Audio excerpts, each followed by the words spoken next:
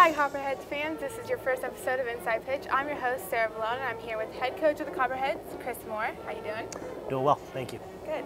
Talk a little bit about, you're coming off of a championship run. You have your entire coaching staff back, but you don't have any players back.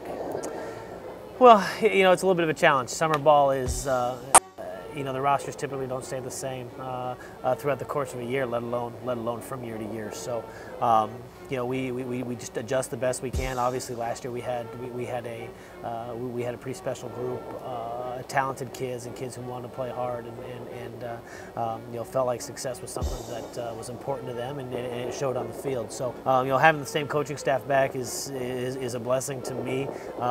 You know, I think a person in my spot, a head coach, is certainly only as good as the people who he has working for him.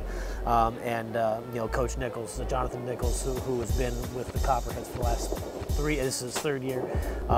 He's fantastic. Does a great job with the pitchers. You know, we're adding Rex Ingham on full time this year. He worked on the field last year, so he was around the organization. But is a fantastic young coach and a former Bobcat. So he's familiar with everything in Athens. And then Bruce Blackburn coming back is a big deal, simply because he has you know, his baseball knowledge is so great, and is a fantastic guy for me to bounce ideas off of, or complaints or anything like that. So certainly that's a huge blessing and a help to me.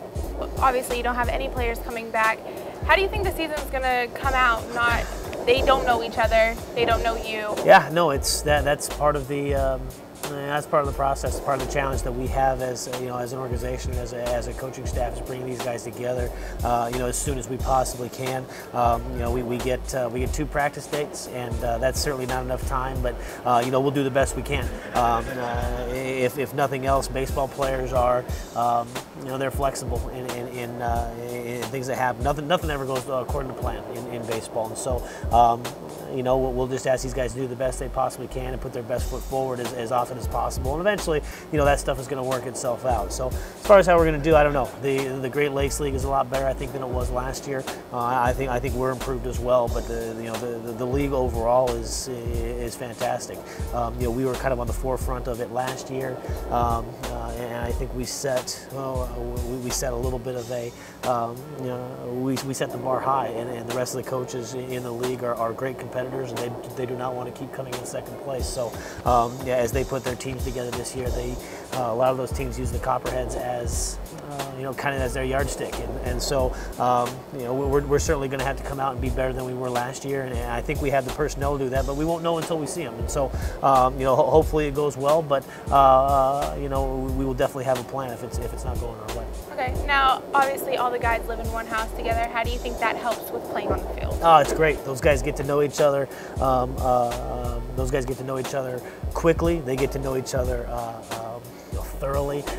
They know just about every single thing about each other. You know, but by the time they get done for playing with us here in Athens, you know, I think those guys will walk away with you know, guys that they can call friends for life. And so when you're able to have those shared experiences, living in a house, going to games every day, hanging out together, you know, whatever else it is that you know, that college baseball players do in their off time, that bonds them. That bonds them together, and it certainly is a benefit to us on the field, because those guys are familiar with one another, and they want to compete and do well for one another. So that's a definite benefit of our organization. And you mentioned your yardstick to the other teams.